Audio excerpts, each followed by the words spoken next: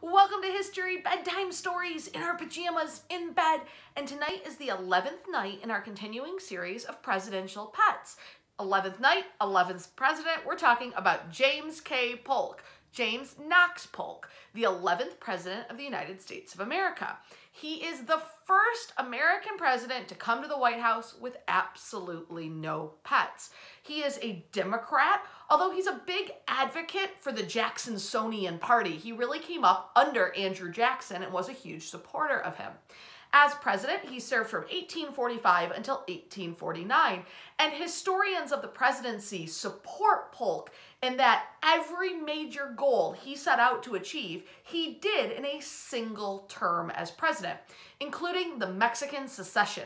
This was the Mexican-American War, which in a large way President Polk helped provoke in order to extend America's land, America's territory. He brings in, through the Mexican-American War, most of the states that become the American Southwest. He is also there to annex the Republic of Texas and make it an American territory and later state. And he settles a dispute over the territory of Oregon with the British, bringing Oregon in under the 49th parallel as an American territory. But he does all this with no pets. Not a dog, not a cat, not even a horse. He says no president who performs his duty faithfully can have any leisure at all. And to him, that included a pet or children in the White House. But that leaves us in some trouble because with no pets to talk about, we are missing our daily fix.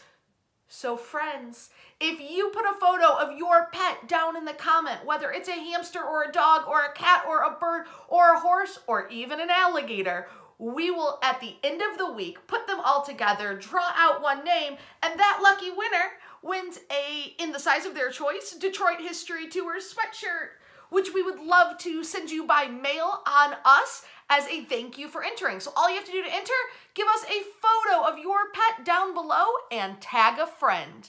Wash your hands, be kind to each other, and we'll see you tomorrow night for Presidential Pets number 12.